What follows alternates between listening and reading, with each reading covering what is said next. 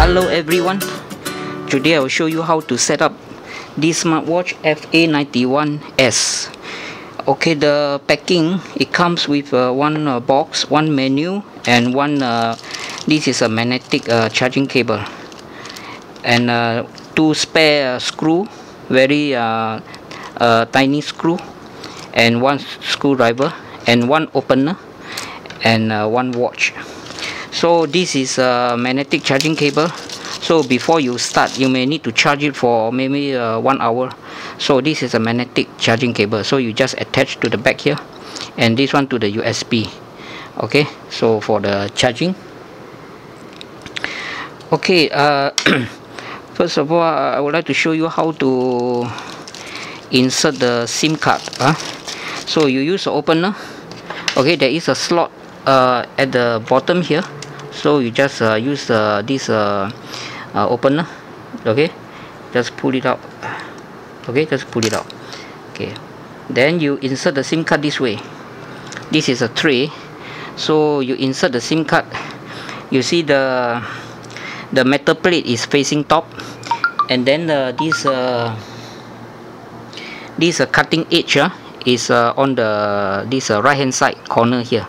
Is this cutting edge here. So you put it properly, and then push in until it's locked. Okay, then you can turn on the watch. You can turn it on. Okay, just press a few seconds to turn on. Okay, so we will leave it like this, and now we have to install the app. Okay, and then we use the app link to the watch. Okay, so now we go to the phone. We download this we download this go to the Play Store. So we go to the Ability Plus, and then we install. Press install. So we install the app. From this app we can do a lot of setting, and also we can track the GPS location of the watch. So we install it. Okay, now we open it.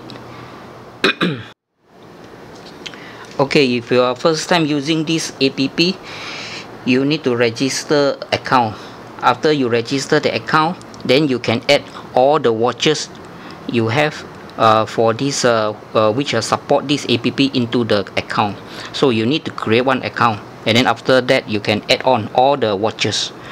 Okay, now we create the account. So you register. This one just cancel it. So put your email. Put your email. You must put the real email. Don't put the wrong you have to put the valid email, because in case you lost your password, you can retrieve your password from the email. So okay, then you enter this verification code. So verification code C2WH6H, and password I put let's say 1 2 3 4 5 6 ABC. Okay, I just put the combination of a number and this alphabet. And very important, the area, you have to choose Asia and Oceania. Okay, you have to choose Asia and Oceania, very important because we are in Malaysia. So after that you tick I have read, and then you confirm the registration. Okay, they said the my email already registered, so doesn't matter. So I'll proceed with this. I'll proceed. Okay, so register. Okay, so I already, before that I already have an account with this. So and now I straight away log in. I straight away log in with my email already, because I already have an account before. So I come back to here. Okay, log in, and just double confirm the area is Asia and Oceania, and then you tick on the I have read. That's all. So sign in. Okay, now I straight away sign in already. Okay, and now we we have to bind the watch to the app. So just now we already power on the watch, and now the watch is already online. So we look for the QR code here. So you go to the this let me see. Okay, at the bottom here you can see QR code. So we at the right hand side bottom, QR code. So we press the QR code, and then you can see register code. So we press the register code, and then you will appear one QR code here, and then we use the app to scan the QR code. So we press the plus sign, and then there is a scanner here. We press on the scanner, and then we scan the QR code. Okay, we scan the QR code. Okay, now already scanned. Okay, finish. So now we have to put in the nickname. So I just put a test, and this model is let's say this model is FA91S. So I just put the nickname test. Okay, and then for this relationship, I just put a test. Okay, I just put a test. Okay, I press OK, then I save. Okay, for this phone number, I don't have to enter the phone number. I just press OK. So you can see success is written here, binding success. So now the watch is already bind to the app. So bind already success. Okay, once you already add the watch, and you can log in using your email and the password you created. So make sure this is Asia and Oceania. So you can log in with the email and the password which you already created. So when you log in, tick the I have read, okay, Asia and Oceania, then you just press login. So when you log in first time, you will ask you to allow all the permission. So you have to allow all the permission. Then you will come to this this map. This map show you the location, current location of the watch, and this battery level, and the time and date, and this one. Okay, so and at the right hand side top here, there is a setting. So there are a lot of settings you can do. You can set in the SOS, and then you can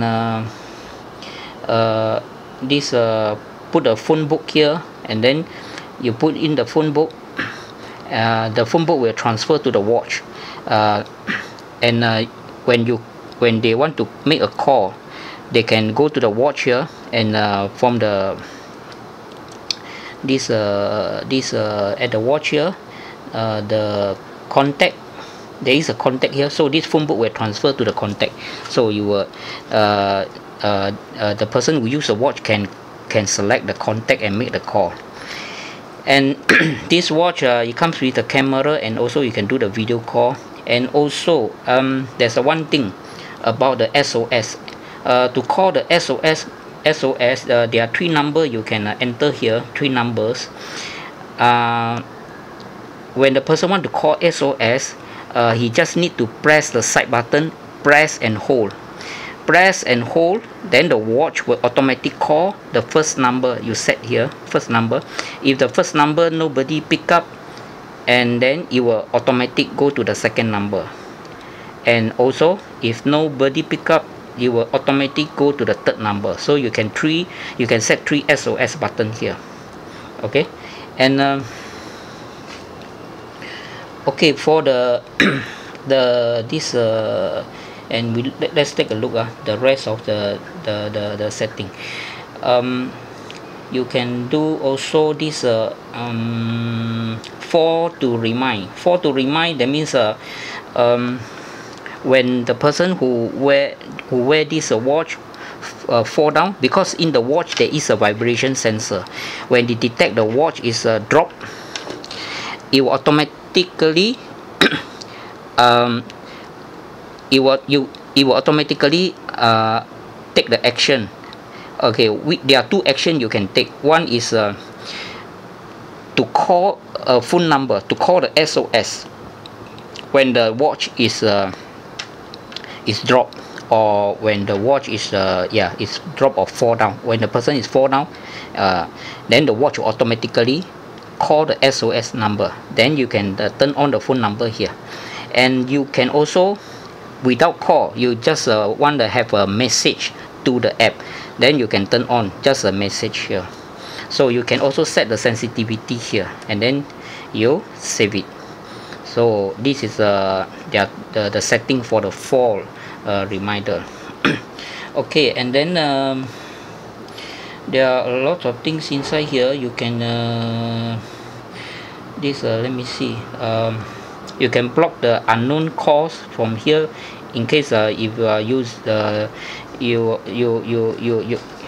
you want to monitor your kids, so that no stranger call to your kids. Then you can block the unknown call here. Okay, to block the unknown call here, basically is all the numbers you enter in the phone book is considered is a white list. It's a white list. That means those number in the contact that you enter here is a white list. Those number is not in the contact is a blacklist. Blacklist, that means those people, their number is not appear in the phone book, is considered stranger, and then the watch will block. Okay, and there are quite a lot of settings here also. You can set the individually, or you can you can explore it by yourself basically. And you can see also the history. Okay, you can see the history, where is the tracking, okay. Another thing, this watch comes with the health measuring.